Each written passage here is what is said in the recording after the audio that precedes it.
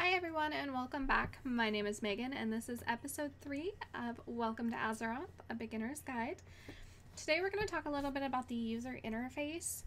I know we touched briefly on a couple aspects of it before, but today we're going to talk a little bit more about it and setting up the preferences so that it works best for you.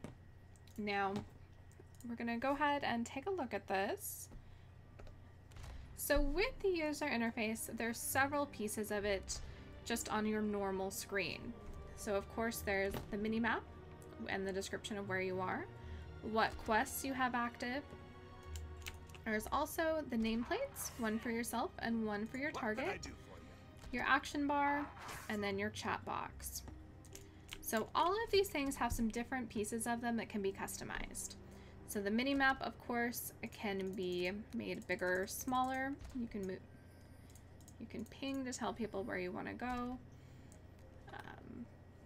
You can use this magnifying glass to track different players and objectives. I highly recommend, especially when you're first starting out, to track the innkeepers so you can see where you can set your hearthstone. And then I also recommend making sure you track your flight masters just to make getting around a little bit easier. You can also track different townsfolk depending on what you're looking for, so you can select this to find auctioneers, bankers, people who sell food and drink, which is almost always going to be innkeepers, so this one's kind of a dual purpose, mailboxes, and then of course some other things. In the major cities, so Ironforge, Stormwind, Orgrimmar, Undercity, Thunderbluff, so your main faction capitals, you also can talk to guards and be directed to those places as well. So, and we'll get to that a little bit later as well. All right, so let's look at some different things that we can customize. So one of the things that we can customize over here with our chat box is we can, if we right click where it says general, you can change the font size. So if you want it bigger or smaller, you can change the color of the background. And if you click on settings, you can actually change a lot of things across your different channels. So if there's things that are spamming your chat and you don't want to see them, you can turn them off. So like if you don't want to see reputation gains, you turn it off and you no longer see it. One of my favorite things to turn on is the class color. So what this does is anytime somebody speaks in a channel, even if it's Say, you'll notice that their name appears as their class color. It's just a fun little quirk that I enjoy. All right, so let's look at the main piece of the interface, your user bars or your action bars. So right now, you'll notice that I have 2 spells on my bar. And you'll notice that if I try and move them, I can't. This is because my action bars are locked, and this is actually something that you can change to your preference. I like having my action bars locked just because it means that I can't accidentally pick up a spell and have it disappear off the bar or move it during combat. It's a convenience thing for me. You don't have to do it that way, completely up to you. Experiment around and see what works best for you. All right, so to get into our main menu, we can do one of 2 things. We can either press the escape key, or we can click this red arrow that says game menu. So, and then we would choose the interface option. So the first option is going to be the controls. So let me just talk a little bit about a couple of these because they're kind of important in my opinion. So sticky targeting means that if you click on somebody, a mob or an NPC, or even yourself, you can't unselect yourself without using the escape key or by clicking on someone else. So I can click anywhere I want as long as it's not on someone else, and that NPC is still selected, at least until I click someone else or hit escape. Now if I turn that off, if I click on someone, I can just click off and it removes that sticky targeting. I recommend sticky targeting, at least from a raid perspective, at the end of the game, at the later end content of the game, just because it prevents you from accidentally trying to click on an ability and losing your target. I never recommend clicking auto dismount in flight, just because later on, once you achieve your flying, if you accidentally click a spell, that'll take you off your mount and send you plunging to your death. Not a fun thing. Auto cancel away mode just means that, so when you go AFK, so if you're away from your computer for more than a few minutes, where you don't move or do anything or type in chat, you get triggered as being away. And normally it sits the character down and it sticks a AFK message above your head and in chat. What that means is as soon as you move, it's going to automatically cancel it and say that you're no longer away. That AFK message will no longer show up either above your head or in chat. So I highly recommend that one. The other one I highly recommend is auto loot. So with auto loot, what it is when you kill something, there's typically loot for you. So without that box being checked, it opens up the loot window and you have to manually select the loot. If you have auto loot selected, what it'll do is as soon as you right click to loot, automatically puts that loot in your bag. It makes it a little faster for you and a little simpler. You aren't going to accidentally miss loot because you forgot to click on it. As long as you loot the body, you'll get your goods. So, highly recommend that one. There are some other options that you can select. If you prefer, instead of right-clicking on an NPC to pick up quests, you can left-click, and then you can also move that loot window so it shows up where your mouse is. You have some targeting, or some combat options rather, that you can change. So one of them that I like to keep is I keep the do not flash screen at low health, just because it distracts me. What that means is normally when your health starts to get low, your screen will start flashing red. I have it disabled, just because for me it's more of a distraction and less of a help. But it's completely, again, all of these options are completely up to you. You can set them how you'd like them, and you can always change them. These are not set in stone. They aren't going to follow you from level 1 to level 110. Every piece of this can be changed as you go. So there's some other options in there. Display options, if you prefer, you can always rotate the mini-map so it works as a compass. I can't handle that, so I don't.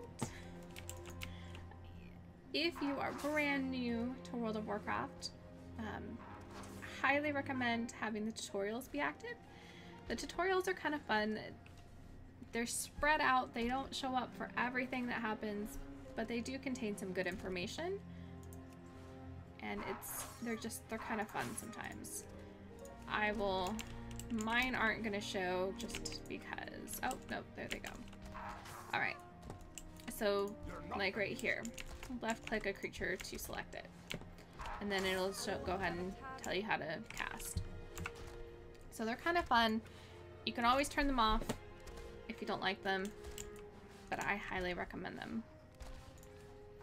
These are your social commands. So if you don't want to see anybody cursing in any chat channel, you can turn on the mature language filter. What it'll go ahead and do is it will go ahead and turn any type of cursing into symbols. Makes life kind of fun. Makes life kind of confusing, but it's kind of fun. Yep, and my tutorials are still active. Okay.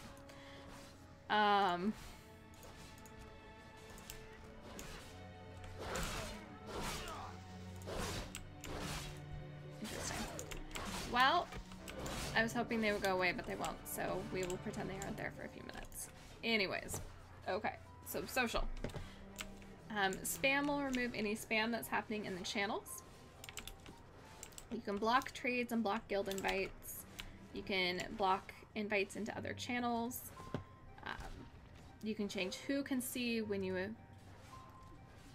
get achievements. You can change how your chat appears. You can add timestamps if you like them. Just all sorts of fun things. If you're a Twitter person, you can add Twitter integration. So you can actually take a screenshot and directly post it to Twitter from the game, which is kind of fun. Alright, so the big one I wanted to show you is our action bars interface. So with the action bars, we have this action bar right here, but we can also scroll through several other ones. There's 6 in total. So you can either leave them like this and scroll through them and add things as you need them, or you can add more action bars. 4 action bars on the right, or excuse me, 2 action bars on the right, 2 action bars on above your current one. Now, you don't always have to, you don't have to enable all of them. You can enable 1 or none. They're just there if you'd like to use them. You can, if you select always show action bars, that means they'll always be visible with the squares. Otherwise, if you uncheck that, it'll only show if there's a spell there. And then the rest of these are going to be more of a personal preference, or even more of a personal preference, I would say. You can show what names show up above people's heads. So you can have your name show up if you'd like. You can have only your critters and companions. All of these options, if you hover over them, are going to go ahead and give you some information, and you can decide whether it's an option you want to select or not. You can change how the camera works, such as when you're in the water. You can change how the mouse works. Do you want to invert the mouse? Do you want to tweak how sensitive it is? If you have anything that you need a little bit of extra assistance with, we do have an accessibility options. So we have a colorblind mode, so you can sit here if you have any type of color blindness, you can customize what colors show and how they show. You can add cinematic subtitles. I just found this one today. You can add a movement pad if you need to, so that you can move your character from here. It's just kind of, I won't lie, it's just kind of fun to play with for me. And then this is, the raid profiles are probably something you'll use later on, so we'll touch on those in a few levels. Right. And if you ever find that you don't like an option, you can always change it, or you can always click defaults and it'll return everything to how it is from level 1. The next thing I want to look at really fast is actually your system options. So in your system options, you have a couple of different things that you can select from. You can change your graphic settings, and if you hover over each setting, it'll actually tell you what the game recommends. You can also do custom settings for a more high graphic intense areas like battlegrounds and raids, so that they're not taxing the video card as much. There's some advanced options that you can set if you'd like. You can set some network options. If English is not your preferred language for reading or for audio, you can change it. Looks like at this time, this version of the game at least, because I am on a North American client, does English, Spanish, and Portuguese. And then once you change your text, you also get the option to change the audio. And then you have your sound settings. So you can change what sound device is considered the default for output. You can tell it what channels, you can tell it how much, you can change your volumes, you can even change what sounds you hear. If you haven't listened to any of the World of Warcraft music, I recommend doing it at least once. Typically now I play with some type of music playlist going, but I love when I get a new expansion or I'm leveling in a new area, I'll always turn the in-game music on, just because I will freely admit I was in band all through middle school and high school, so I love music, and the music department at Blizzard does a really good job with their sounds and with their soundtracks. Alright, so enough of me praising Blizzard for their music. That's going to go ahead and be the end of this episode.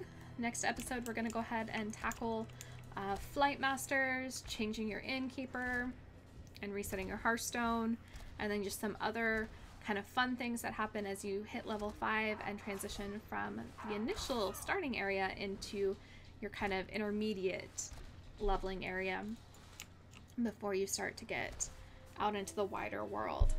I hope that everyone's enjoyed this video. If you ever have any questions that I haven't touched on or have some advice of things that need to be touched on, definitely feel free to drop a comment, send me a message, or even come visit my stream on Twitch. On Twitch, it's just WebChica. There's a link in the description, but I am always happy to answer questions via comments or, of course, on stream. Hope everybody has a wonderful day, and I will see everybody next time.